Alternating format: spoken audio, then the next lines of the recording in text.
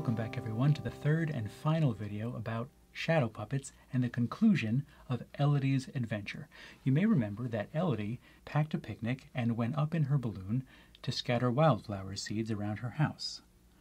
A storm came and blew her across the ocean.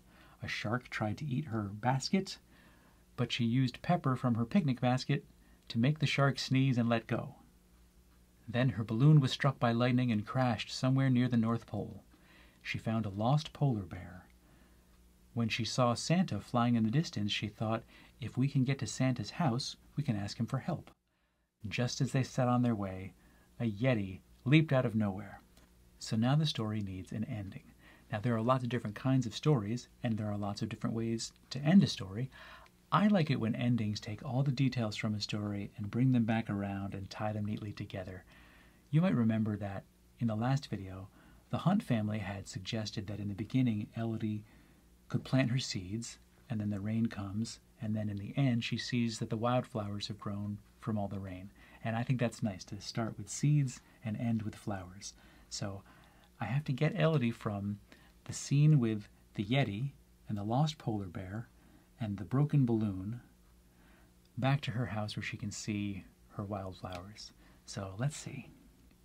So maybe Elodie and Flower can run back to where the balloon has crashed, and Elodie can grab her picnic basket and throw it toward the Yeti.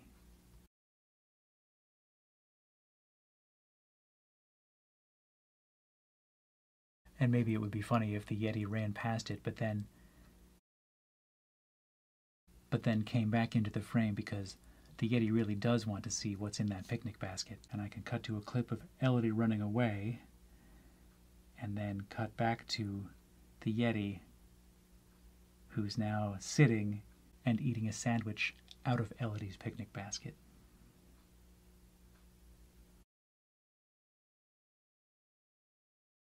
So Elodie and Flower are going to have to find another route to Santa's house so they can avoid the Yeti. I had this idea that it would be fun if they could sled to Santa's house, so I'll have them walk up a hill. I was trying to think of something that Elodie and Flower could use as a sled, and then I thought, maybe the shark. Maybe the shark, when it fell off the balloon, it didn't fall into the ocean. Maybe it fell on top of this hill. And when Elodie and Flower get up there, they see the shark and they say, "What are you doing here?" And then the shark explains, "I don't know. I was trying to eat this basket, and then the next thing I knew, I was flying through the air, and then I was falling, and I landed here." So the shark needs help getting back to the ocean, and Elodie thinks, well, I'm sure Santa will know what to do. And so they climb on the shark, and they sled down the hill on the shark and come right up to Santa's door. So then Elodie explains everything to Santa, and of course Santa does know just what to do, and they fly the shark back over the ocean and drop the shark in. So then Santa reunites Flower and Flower's mother. Santa probably knows all the polar bears at the North Pole. And then maybe Elodie gets to have her picnic at last with Santa. And like Jessie had suggested, they can have tea and cake and other sweet things. And they can fix up Elodie's balloon in Santa's workshop, and she can fly home. We'll have Santa waving goodbye. When Elodie gets... Well, you know what? Actually, we should have the Yeti waving goodbye to Elodie also. So Santa and the Yeti are waving goodbye to Elodie.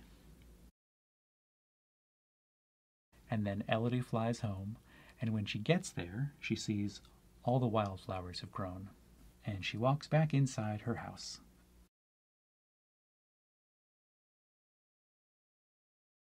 Now I'm ready to start making the puppets I need. I can use the same Yeti puppet for the scene where the Yeti is eating one of Elodie's sandwiches, but I'll make a different hand. This one will be holding a sandwich.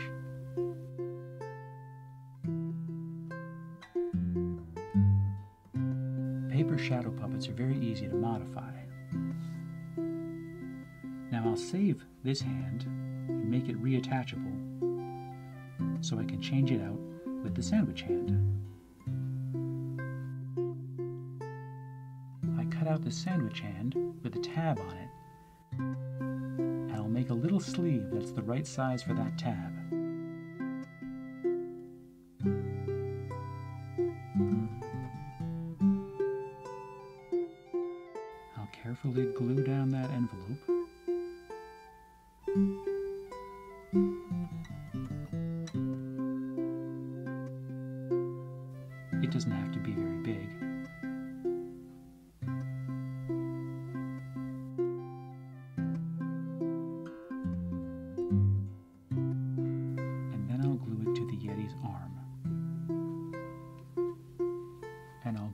another tab onto the original hand so I can use either one.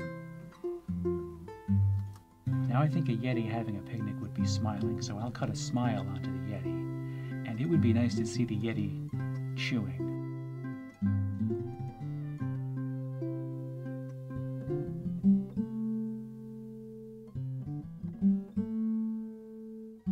The lower part of the mouth has a long tab on it, and I'll make a sleeve that will fit that.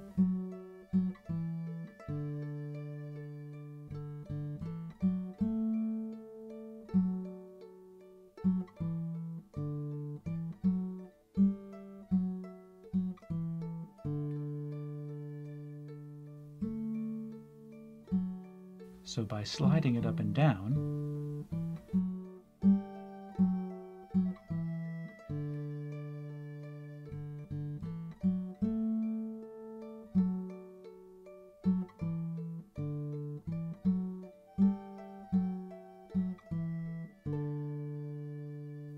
I can make the Yeti chew on that sandwich.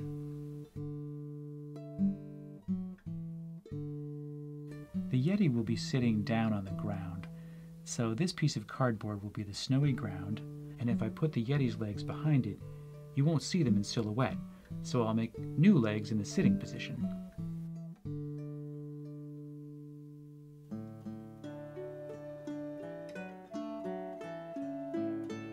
Sometimes when you need to cut out something very detailed, it's a matter of having patience to slow down as much as you need to get all those details.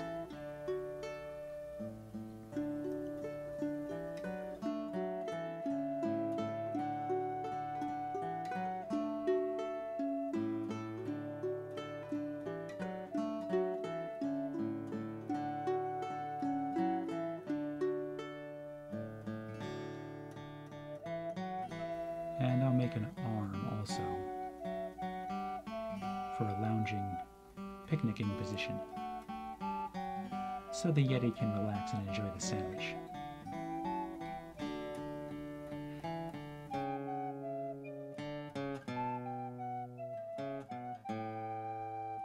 And there's the picnic basket too.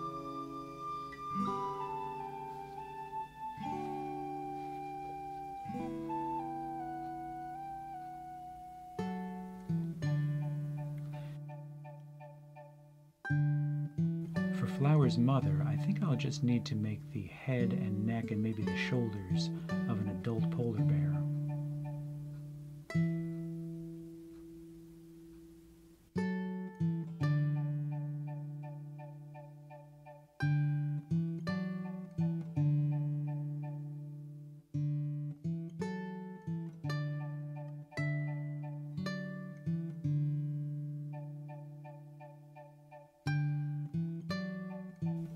They can nuzzle noses when they're reunited. Polar bear mothers clean their cubs by licking them, so I thought I would make a tongue for the mother polar bear. That might be an affectionate way for a mother polar bear and a cub to be reunited. And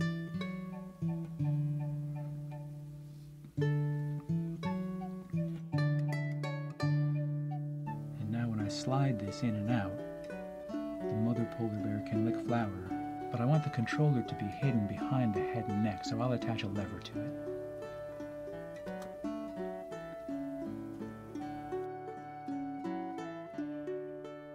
Sometimes shadow puppets use translucent material so you can see colors on the screen. I thought I would see if colorful food wrappers would work to make colorful wildflowers. I noticed something interesting. When I hold the wrapper close to the screen, you can see the red on the other side. But when I move the wrapper away from the screen and closer to the light source, it becomes more opaque. I wonder if I could use that for something later. Here's something else I noticed. This wrapper had a reflective inside, and I thought I would try reflecting the light off the wrapper and onto the screen. I'll direct the lamp straight onto the wrapper so that it bounces off the wrapper and up onto the screen. Maybe if Elodie has another adventure where she goes underwater or goes into outer space, I can use this effect. But anyway, back to the flowers. I'll use the food wrappers, and tissue paper works well too.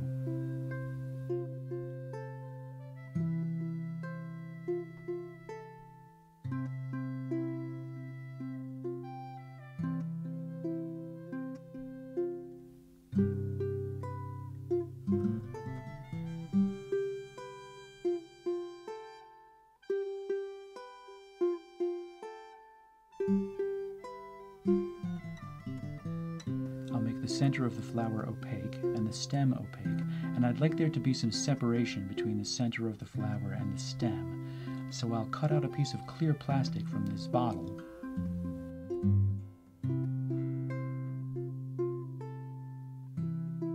and use that to attach the center of the flower to the stem.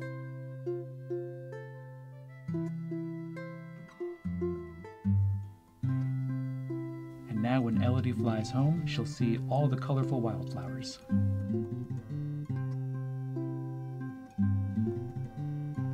And now we're ready for the whole show. I want to say thank you to the Palmer Public Library, thank you to everyone who sent in ideas, and thank you for watching.